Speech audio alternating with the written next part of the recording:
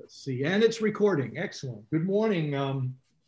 Well, when I say everyone, I mean both of you, I guess. Welcome to lecture number 3. We're going to have a little fun today. I told you last time that I wanted you to think about how many examples of intellectual property are represented by the Apple bag that I showed you. But before I get into that, I want to talk a little bit about something that Professor Eager raised in his lecture yesterday, because I think it's just, it's perfect. It's a perfect intro to one of the things I wanted to go over in this course. We'll take it a little bit out of order, but I think it will serve to illustrate some really important principles of intellectual property that directly affect each and every one of you. And so what better way to make a subject matter resonate than by giving you an example of something that literally applies to you as you sit here today listening to this, this conference, this lecture. And it has to do with the article that Professor Eager showed everyone yesterday from the MIT News. Do you remember the article that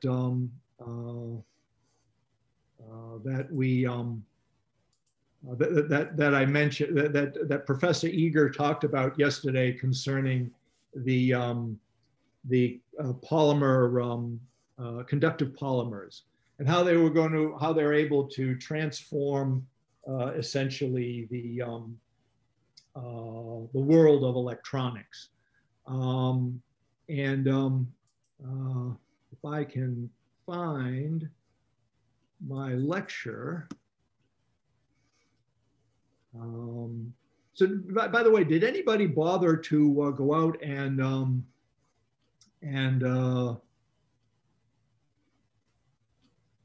read that article? Yes, no? I don't know if any of you have access to the MIT News or if it's published on the website, but as you recall, Professor Eager talked about this invention that claimed to be able to transfer data 10 times faster than a USB port, and it was going to transform the electronics industry. And the point of, I think, that Professor Eager was trying to make is that, you know, as scientists and as consumers of information, you have to question everything.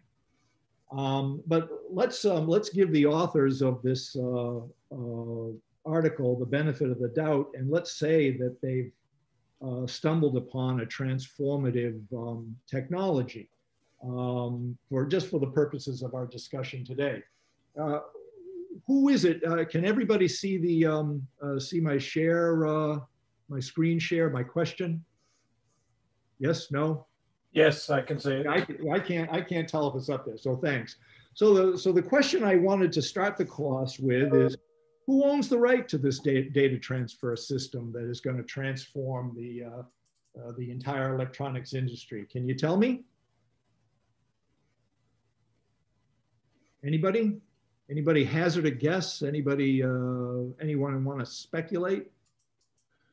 If you read the article, on page 6, you'll see this. At the bottom of page 6, it states, this research was funded in part by Intel, Raytheon, the Naval Research Laboratory, and the Office of Naval Research. That, I think, is the best introduction to what I wanted to talk about, because it implicates two things that are exceptions to the guiding principle that I told you at the beginning of this course we needed to always keep in mind, especially when we're talking about your rights as inventors. And that guiding principle is, for purposes of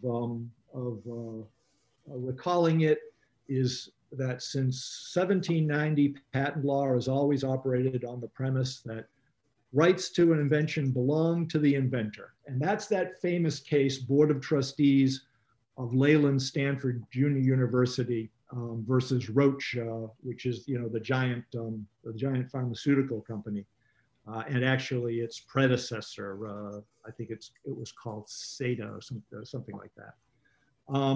But that operating premise has its origins, as I think I've mentioned already, in Article 1, Section 8, Clause 8 of the United States Constitution. So when we talk about intellectual property rights, we're literally going back to the founding principles of our country as they were formalized by the drafters of the Constitution, Thomas Edison, Benjamin Franklin, James Madison, all first and foremost entrepreneurs, and many of them inventors. They understood the value, the commercial value of intellectual property rights, and they found it so important that they actually put it into Article 1 of the Constitution. And by the way, Article 1 of the Constitution, the first article of the Constitution, comes before the articles that describe the courts or the executive branch. So it gives you an idea of the hierarchy in the founders' minds that intellectual property rights occupied. And so Article 1, Clause 8, Section 8 states that Congress has the power to promote the progress of science and useful arts by securing for limited times to authors and inventors the exclusive right to their respective writings and discoveries. There it is in black and white in the Constitution, and that's where the United States Supreme Court went in order to reaffirm the basic operating principle that inventors are the ones that own the rights to their inventions. All right. So that brings us to the exceptions to the rule.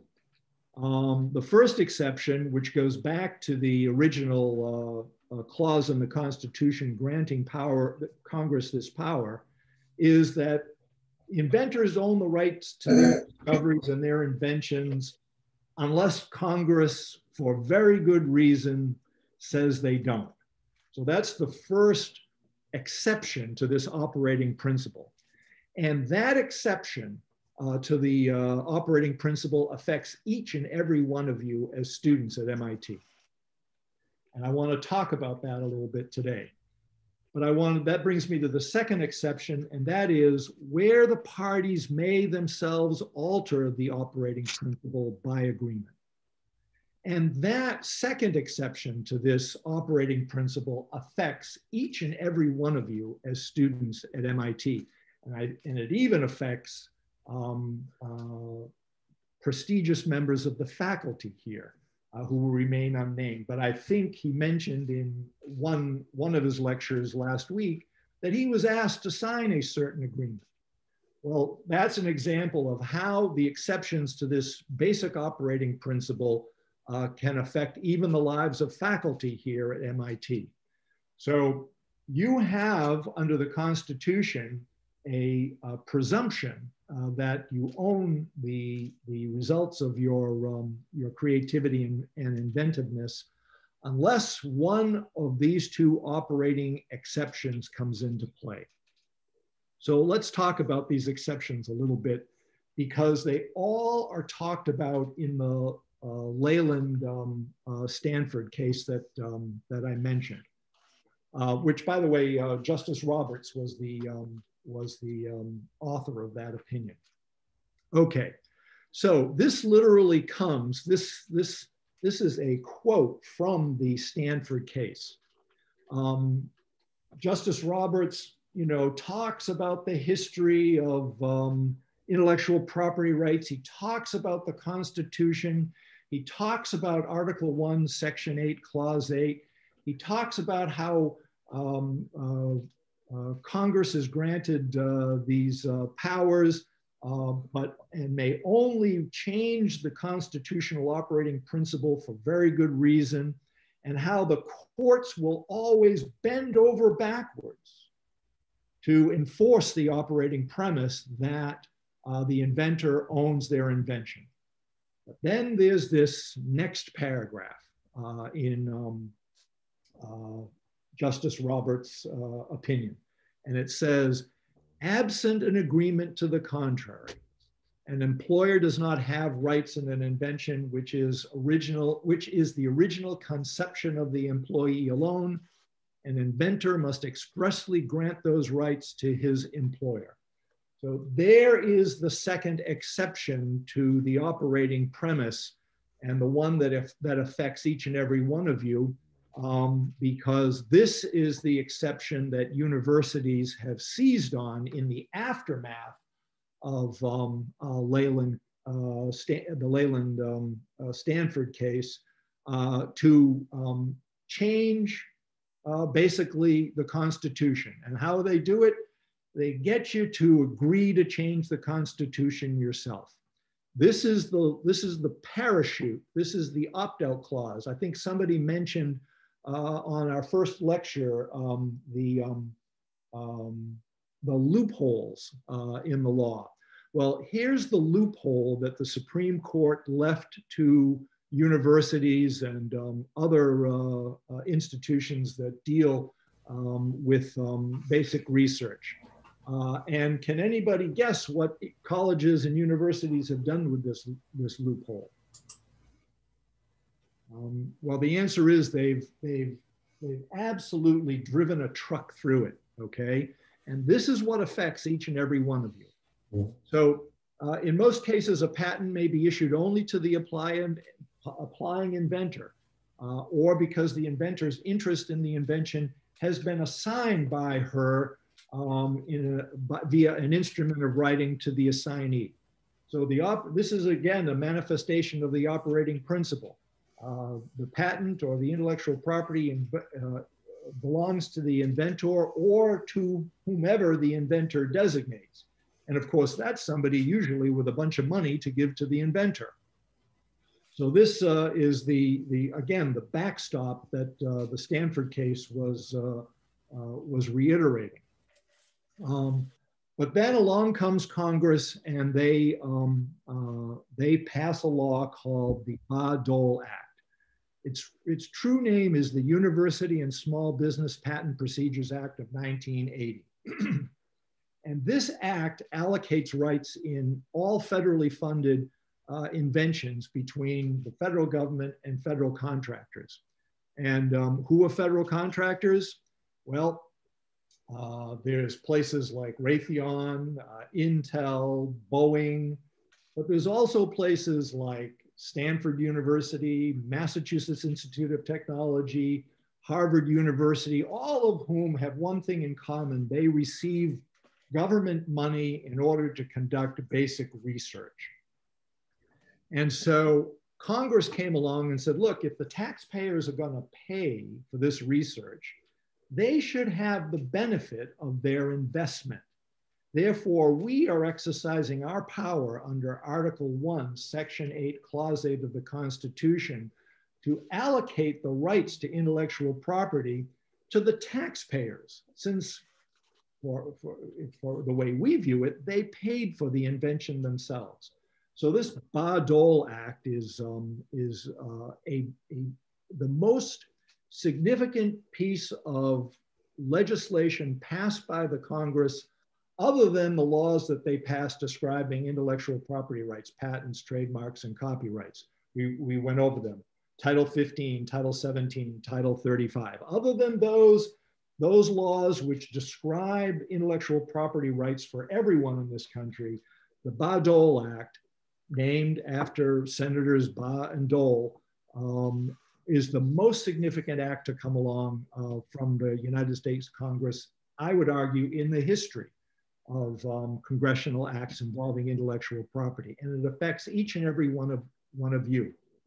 In fact, it was the Bayh-Dole Act that was at the heart of the controversy that resulted in the Leyland-Stanford case that we've been talking about. The one case that I'd like you to remember, if you remember any cases at all in this course or in your lifetime, you only have to really know one case to understand the law of intellectual property, and that's the Stanford-Leyland College case.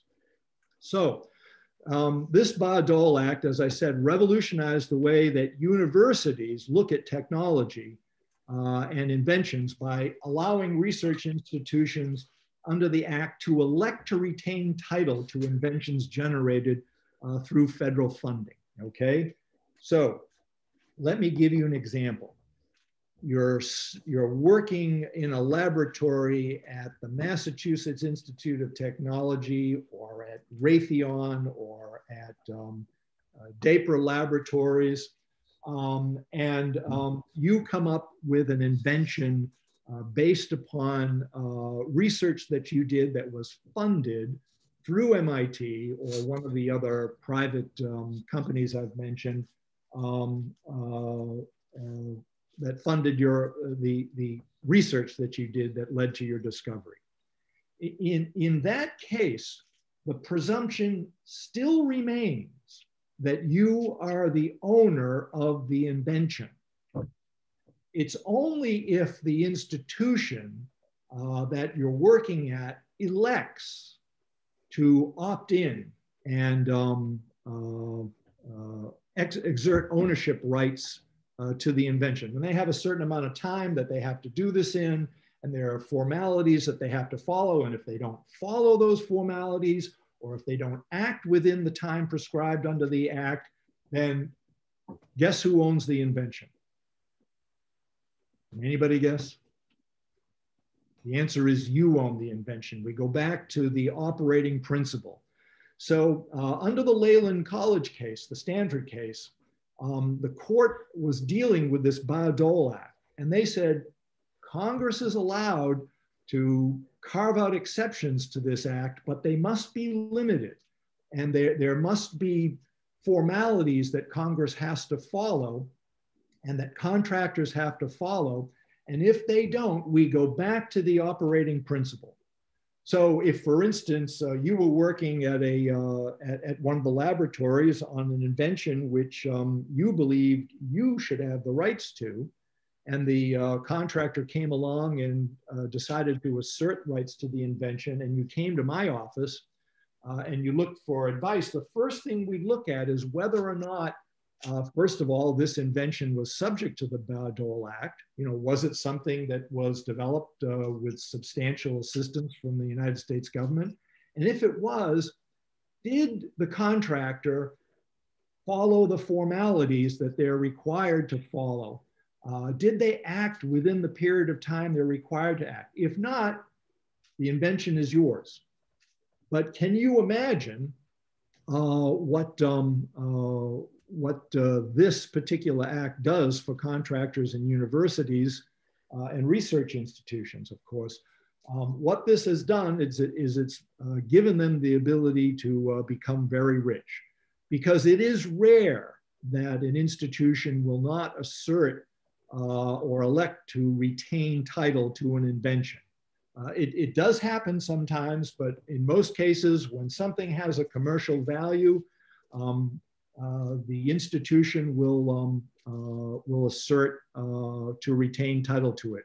And that is why the Massachusetts Institute of Technology and Harvard and Boeing and Raytheon and Lincoln Laboratories all have offices within them full of patent lawyers.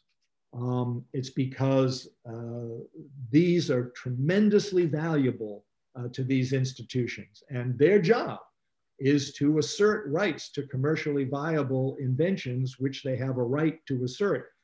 But the problem is, as the story I told you last class illustrates, is sometimes they overstep. Sometimes they try to assert ownership rights to things that they don't own.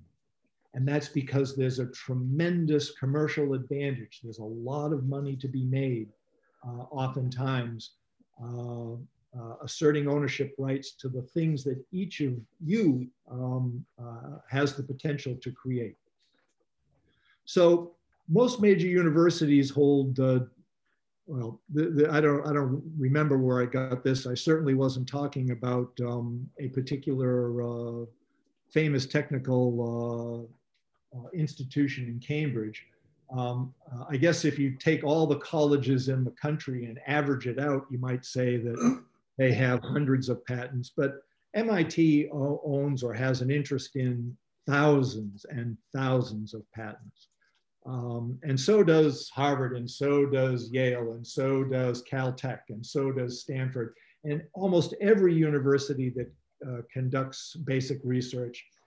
Their endowment, their lifeblood, the way they pay faculty, the way they build beautiful buildings is in large part funded on the way that they can commercially exploit inventions funded through the government or other or through by themselves.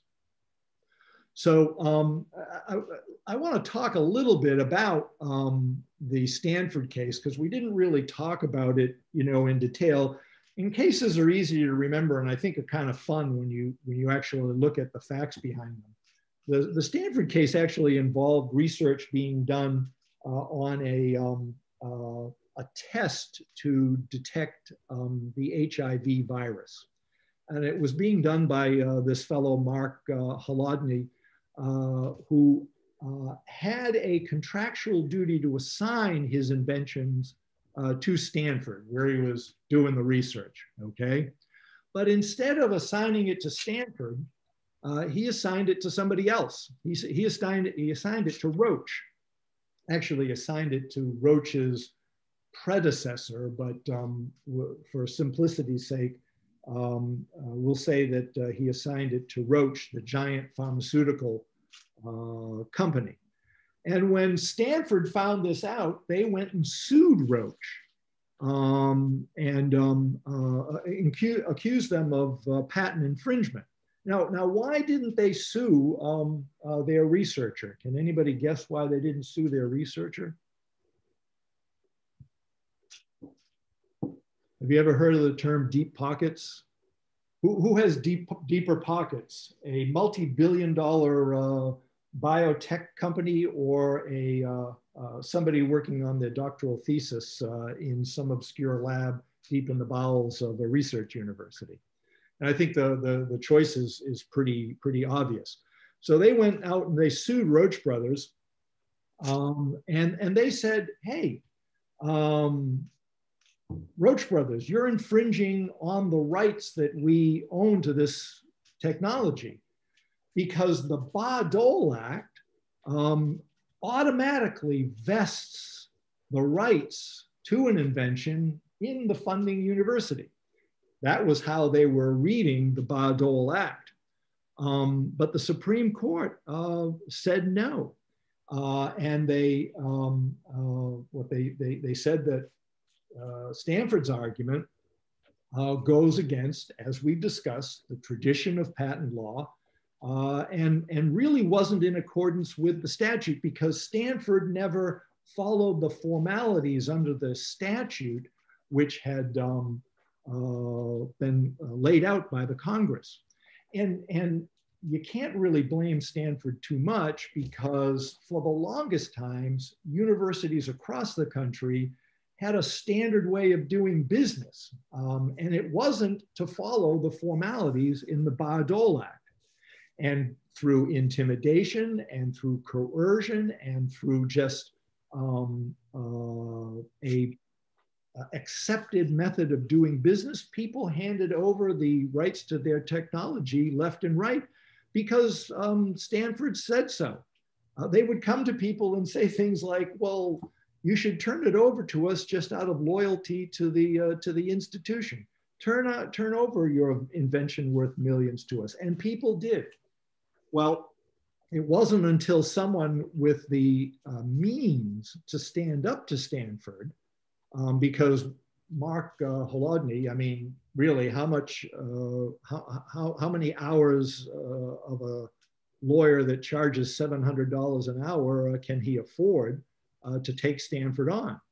But Roche saw the commercial value in this invention, and Roche fought back.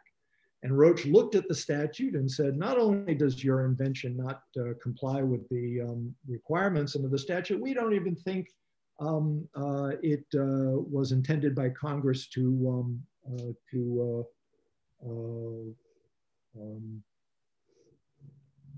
be included under the Bayh-Dole Act. And it had to do with the circumstances under which the invention was created. Remember, we talked about a student who did a lot of research on her own and invented a little machine and was able to exploit that patent herself. And a famous technological institution in Cambridge tried to take those rights away. And we were able to show that, that the invention didn't fall under the Bayh-Dole Act because the student had come up with the idea on their own.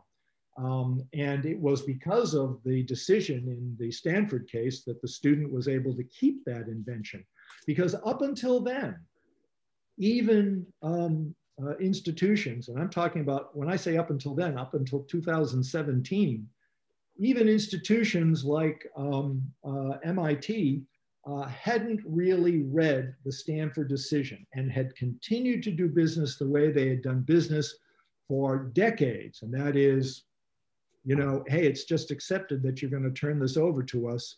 Nobody reads the Constitution. Nobody read the Bayh-Dole Act. Just do what we tell you to do. So the Stanford decision was a major wake-up call for not only Stanford, but for every technical university across the United States. I'm Sorry. Oh, sorry. Sorry. I thought that was a question.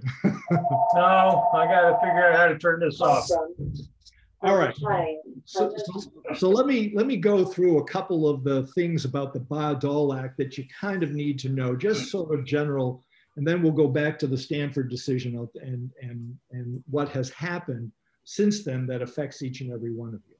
So the Act basically creates a three-tier system for patent rights applicable to federally funded research. So the key there is that the research has to be federally funded, okay? And in your particular case, as applies to nonprofit organizations such as universities and small businesses, the three tiers are as follows. And think of this as the order of priority in terms of ownership under the Bayh-Dole Act, assuming the invention comes within the provisions of the Act. So they are as follows. The person, the entity that has the first right is the funded firm, okay? So if Raytheon is receiving money from the Naval Research Institute, Raytheon would be the presumed owner if the Bayh-Dole Act applied. Failing that, if for instance, Raytheon doesn't assert its rights, or if Raytheon doesn't want the rights, then the United States government has what are called marching in rights, all right? So again, from the date of the invention, the United States government has a certain period of time to raise its hands and say, oh, you know, we'd like to assert the ownership rights to this invention. And as long as the government has complied with the formalities under the Act, it is the second order of ownership under the Bayh-Dole Act. If they don't assert it within the prescribed time, if they don't follow the formalities, then the employee who made the invention will retain or obtain the resulting patent rights. So you can see that no matter what, we keep going home to the operating principle. So if the funding firm doesn't want it or doesn't comply with the statute, then the next is the government. If they don't want it or don't comply with the statute, then the default position goes back to Article 1, Section 8, Clause 8 of the United States Constitution, and it's the owner of the invention that owns the intellectual property rights to it. That means you. And under the Act, pursuant to the Act, If you come up with something, an aluminum, a machine that creates aluminum fuel out of thin air, then what you must do is disclose the subject invention to the federal agency. So if it's the Office of Naval Research that's funding it, and you've invented this aluminum fuel machine, you go to your professor and you say, I've invented an aluminum fuel machine. I think it was funded by the institution or the Office of Naval Research. We need to notify them. And then your professor will go to the patent office or the intellectual property office of the university. They'll notify the Office of Naval Research or whoever funded it and say, hey, you have certain rights here. Do you want to exercise them? Meanwhile, they will be deciding whether or not they want to exercise their rights. But it all starts under the Act with the obligation of the inventor who's receiving federal funds to notify the federal agency, either directly or through the institution where they are employed. And then what happens, and by the way, what qualifies as a subject invention, and this is really important, because this is where the loophole is. A subject invention is any invention of the contractor conceived or first actually reduced to practice in the performance of work under a funding agreement, and provides that contractors may elect to retain title to any such invention. So what does that mean? Conceived or first actually reduced to practice. Does that mean an idea? If you have an idea when you're working for Raytheon for an aluminum creation machine, does that qualify for under the Bayh-Dole Act? And I see some head shaking. No, of course not, because it has not been expressed in tangible form. Another way of talking about expression of an invention in tangible form is reduced to practice. Those are fancy legal words for you actually have expressed it in tangible form. You've demonstrated it, for instance, in the example of an aluminum generating machine. The photo I showed you the other day of the student who recreated the experiment using a flask and a way of measuring the amount of gas given off by the aluminum BBs is an example of reducing an invention to practice. So to qualify under the Bayh-Dole Act, you have to have reduced to practice the invention while you are working for the contractor. If you have the idea and then reduce it to practice after you leave the employment, does Bayh-Dole apply? I think most certainly it does not, because it needs to be reduced to practice while you were employed by the funding agency, okay? But if it is reduced to practice by the funding, while you're working for the funding agency, then both the funding agency and the contractor you're working on have rights to the act, to the invention. And by the way, can I interject that many companies interpret that they own the rights to your ideas for the rest of your life. And that's wrong. That's the position they will take. And that's a great point, Professor, because that's what they have, that's the operating principle these places have already always operated under. But I'm here to tell you, and I'm here going over this case to show you that it's not the law. And I'm going back to that first class when someone asked me about a loophole, this is the loophole. These are the loopholes. This is how you fight back. This is how you go back and retain the rights to your invention. What was Professor Eager's main message at the last lecture? Question everything. That not only has to do with the MIT news and claims made by inventors, but it has to do with claims by people who say they have the rights to your invention, okay? And that's, I think, something that questioning everything is I guess, the guiding principle or the operating premise that you all should be following in this course. All right. I have a quick question, if that's okay. Please do, yes. Yeah, so I used to work for General Electric, and they tried to use logic that was like, we built your expertise in this area, therefore, if you create anything in this area, it is part of our ownership, because they had paid for trainings, etc. So that has no basis in the law. Yeah, well, you know, there's lots of tall buildings out there in downtown Boston full of people in interior offices wearing little gray 38 shiny suits that come up with these ideas. And remember, they're advocates for a client, and they may very well assert things like that. But that assertion, in my opinion, is very similar to the assertion that the Board of Trustees of Leyland Stanford College made, and which the Supreme Court put a full stop to. In my opinion, and even though I'm not allowed to dispense legal advice here, but if I were to dispense legal advice, it would be to say that that's nonsense, to use a technical legal term. Okay.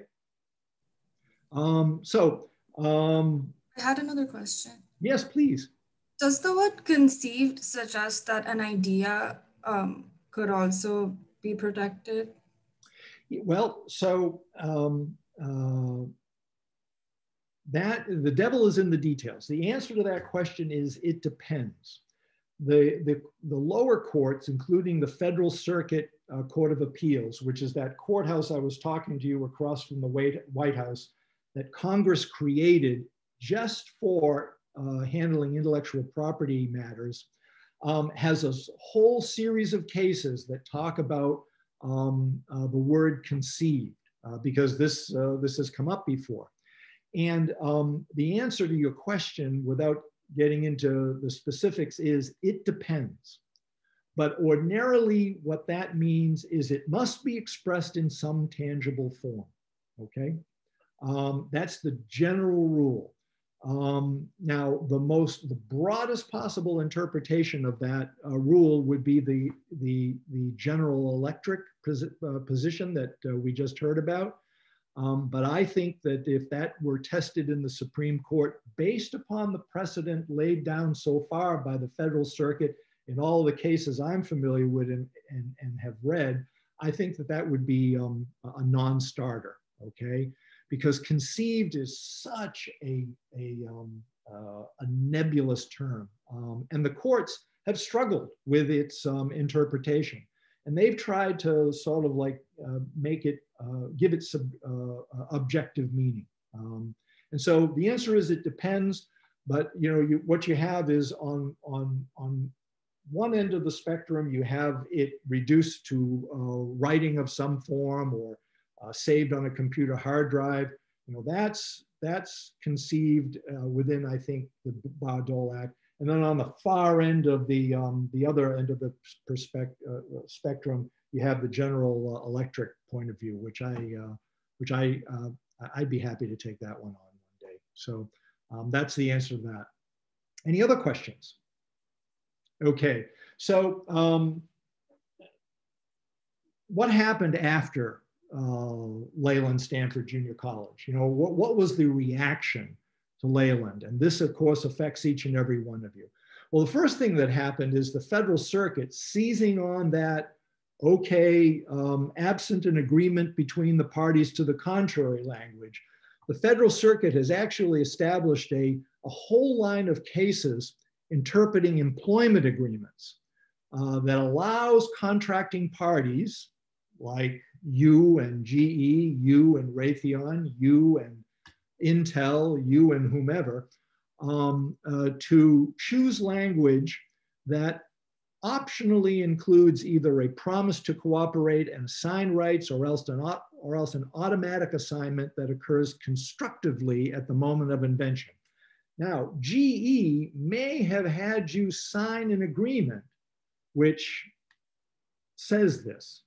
And the one place where I think GE would have a point is if that person in the interior office in the little gray suit came up with language that basically says that if you have an idea while working for us, it's ours. Now, if you signed a contract that says that, that may be enforceable. But absent a contract that has language as outrageous as that, I would say that GE doesn't have a leg to stand on. That doesn't mean that that they perhaps have tried. I've never seen that kind of language, and that language also can run into trouble with the courts as being against public policy and things like that. But that's the only place I think that you could find any support for GE's argument, and that is if they had one of their law firms develop an agreement that was put under your nose, which you signed, unbeknownst to you, containing this language, you might have a problem. And it's illustrated, by the example I'm setting here, and that is thinking back to the case. If Stanford had chosen the very more stringent automatic assignment language for its employment contract, then it would have automatically taken the rights to that, and they could have set aside the rights that were granted to Roche. But remember, it just doesn't have to be automatic. There has to be language in the contract about what it is that is being automatically assigned. So it has to describe what is being assigned in some way. So there has to be usually some expression in tangible form. Otherwise, how do you enforce the contract? What is being assigned? If the object that is being assigned is impossible to define, then there's no assignment. So there has to be some kind of expression in tangible form, all right? So that brings us to the last question, which is, whether universities have the bargaining power or the influence to require employees to sign these stringent contracts. And the answer is, if you need a job, they probably do. As anyone, I guess, who works for GE, which I didn't know about this, probably has learned or is learning right now. The key is, though, when you have something like this stuck under your nose, don't just sign it automatically. You do have bargaining power in these situations. Bring it to an attorney. Have your attorney take a look at it. Usually what they stick under your nose is usually just a first pass. They want to see if you'll sign it. If you won't sign it, they usually will bargain in good faith and amend the contract. Usually what we do is we work out an arrangement where you get to share in the results of your inventions. So don't just sign it, question everything. And when you do find something that you're questioning, seek appropriate advice because you probably don't have to sign the first draft of what's stuck under your nose. So getting back to our original question about the conductive polymers, who owns the rights? Well, in reverse order of priority, the inventor, the assignees, the Naval Research Laboratory, Intel, and Raytheon. And as you can see, this comes straight out of the Bayh-Dole Act. It's most likely that the Bayh-Dole Act applied to that conducting polymers invention because of the way it was funded by the Office of Naval Research. And if it didn't come under that exception, it probably comes under the exception where the parties entered into some sort of an agreement. I assume that the inventor of that machine had an agreement in place somewhere. So one of the two options, the exceptions, was probably in place at the time. but it's important for you to remember that absent an agreement or an invention, the priority is inventor, assignee, funder, contractor. But when the exceptions get implicated, the order gets reversed. Not because the Constitution says so, but because either Congress or the parties have voluntarily given up this order of priority. But if you're a student working in research, you need to be aware of this order of priority and how it can be reversed on you.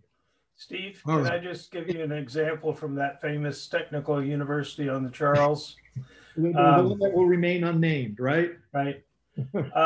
They slipped up once in the 1980s in policies and procedures. And they said, they may have said something like, usually undergraduates have rights to anything they invent. And graduate students usually have assigned that to the university. Well, the reason for that, they never explained that. But I always thought, well, what's the difference between an undergraduate and a graduate student? Well, one day I figured it out. Undergraduates pay tuition. They are not employees of the university. So if they invent something, they're the inventor. There's no one standing in line ahead of them. In fact, there's no one standing in line ahead of them anyway, as you've said. But a graduate student, for the sake of tuition and a stipend, they are considered employees. And I think you probably had to sign something when you got your, anyway, when you received your stipend. So about 10 years ago, for years, I've been trying to convince companies that it's okay to have an inter-agreement with this famous school, and that they could work things out on intellectual property. And they never could, okay? And finally, I realized about 10 years ago, I advised the company, I said, look, if you pay the student yourself and pay their tuition, they'd be just like an undergraduate and they would have the rights. And so they went, and it turns out the corporate agreement from their lawyers to MIT took 1 week to agree. MIT, when faced with the facts, they will capitulate. You know, let me say something good about MIT, since we're naming names at this point. I want to say something good about their office, their Office of Technology, or whatever it's called, the Intellectual Property Office. Oftentimes, although I find it usually is when a student is represented, the Office of Technology Services will cooperate with students and have, at times, shared the royalties generously with students. It's a fact that sometimes they have to be reminded of their purpose, which is the dissemination of knowledge and not the accumulation of royalties. But don't be afraid of the Office of Technology Services. Don't be afraid to bring matters to their attention. Don't be afraid to negotiate with them. Don't be afraid to retain an attorney to represent you in a matter that is commercially worthwhile, because they have been known to do the right thing on occasion, and it's not a place to be afraid of. It's a place to that you can, I think, deal forthrightly and honestly with. That doesn't mean giving up your rights, but you don't have to be afraid of dealing it with anyone when you deal forthrightly and honestly. Okay. I would agree with that. MIT gives the inventor 1/3 of the royalties after you take out the expenses, which is extremely generous. I've never heard of any company that did that. So, but you have to remember, when you're talking to them, they have a conflict of interest. They're not there to advise you. That's right. Okay, they're there to work with you, and they will do it honestly, but someone has to remind them of the correct principles. Yep, it's usually when you bring a guy or a woman in a gray suit carrying a leather briefcase with you. That's when everybody deals forthrightly and honestly. So, you know, there are exceptions to the general rule, but by and large, the Office of Technology Services deals forthrightly and honestly with students at MIT, and they're nothing to be afraid of. They're just be upfront with them and be honest, and don't give anything away that you don't have to. Remember, the example that Professor Eager just gave is a reflection of this order of priority. Inventor first, assignees of the inventor second, the funder and the contractors. That's the order of priority unless one of those two exceptions that I've described kicks in. One, that you voluntarily give away those rights, or number two, where Congress has stepped in and carved out a very narrow exception like the Bayh-Dole Act. Any other questions? Okay, I promised to get to paper bags last week. I want to do just a quick run through of paper bags because we talked about this famous paper bag, or at least to me, it's a famous paper bag, and hopefully it'll be a famous paper bag to you. Did anybody bother to sit down and give a think about how many examples of intellectual property are represented by, well, by this ubiquitous, humble paper bag? Anybody come up with any examples? I'll tell you a little bit about this paper bag in the time that we have. This particular paper bag patented by Apple had a team of 20 designers, including Sir Johnny Ive. Do you know, anybody know who Sir Johnny Ive is? The designers in this class will know who Sir Johnny Ive is. He was Apple's chief designer for I don't know how many years. He's a famous British design architect. I think they made him, as the title implies, a knight or whatever. He's accumulated, besides about $1 billion net worth for his intellectual property rights, but he's also accumulated many honors, among them from the royal family. But he's a big name in design and a brilliant, brilliant, brilliant designer. So he's one of the 20 inventors that are listed on the actual application for this thing. So here are some of the examples of the intellectual property in the paper bag. The Apple logo, of course, is a design patent and also a trademark. The material composition of the bag, which translates into a utility patent. In this particular case, it has to be composed of 60% recyclable materials, and they came upon that number through researching into how bags react when composed of different materials when they get wet. There's this whole slew of research into paper bags that they did. The design of the handle so it doesn't hurt your fingers when you're carrying your $10,000 Apple computer home. The design of the tabs and the reinforcing inserts that have to do with the performance of the bag, and actually the machine process for fabricating the bag. Those are all examples of the technology that has been patented in this this particular bag. And you know, I have examples here of the you know, of the actual patent and what it's composed of, and I can get back to that later.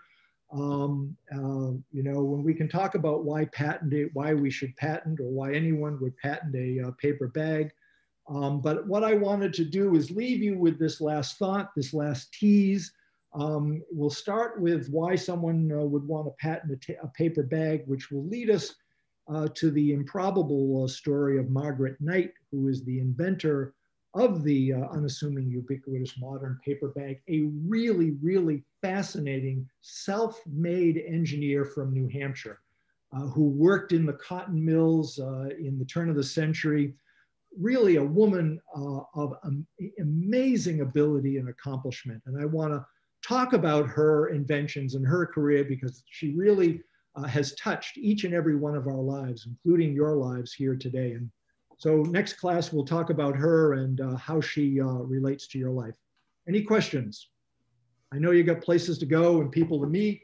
Thanks for coming today. See you next Wednesday. If you have any questions, as Jen knows, you can email me. I'm happy to talk about anything that comes up in class. Don't be strangers. Okay, everybody? All right. Hey, Stephen? Yes, sir. I just tossed in the chat the agreement that General Electric had me sign. I'm not sure if that's allowed or not, but just like, if you wanted to check it out and see, and especially for like, is it on the chat? I can. Oh, I see. There's like all right, let me take a quick look. Oh, I see it. It's a PDF. I will look at it at work today. I'm fascinated by it.